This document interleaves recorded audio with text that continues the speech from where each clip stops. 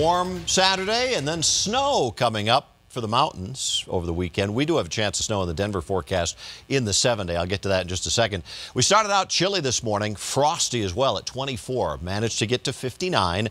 The normal high is 58. The record 79 back in 1915. Right now, a little bit hazy in the downtown area, but it's nice. 54 downtown and at the airport. Humidity at 47%. Winds are light from the north at 7 miles per hour.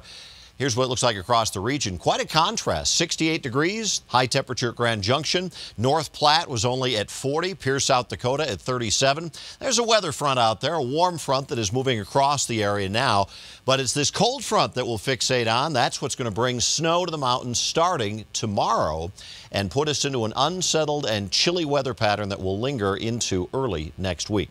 By 6 a.m. already some snow developing in the central mountains ahead of that cold front. For us, at lower elevations, warm front moves away. We get gusty southwest winds coming in. It's going to be a warm and very pleasant Saturday coming our way. By morning, the low temperatures drop down to 42 in Denver. Colder off to the north and east, 31 at Sterling. Mountains will mostly be 30s to around 40 degrees. Front range numbers by morning, 30s to near 40 in the mountains and some upper 40s. Broomfield, Highlands Ranch, the Evergreen area, because the winds will start to kick up. So here's your map for Saturday. Notice the rain and the snow in the mountains. It's Pacific air, so it's a pretty warm storm. Most of the snowfall will be above 10,000 feet for tomorrow, and they'll mostly be from Aspen north toward the Steamboat area. Dry and windy across the plains with high temperatures around 70 for the Denver area.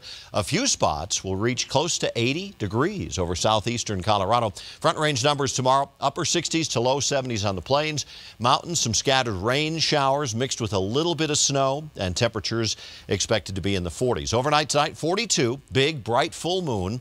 For tomorrow, a nice, windy, warm day, 70, gusty southwest winds.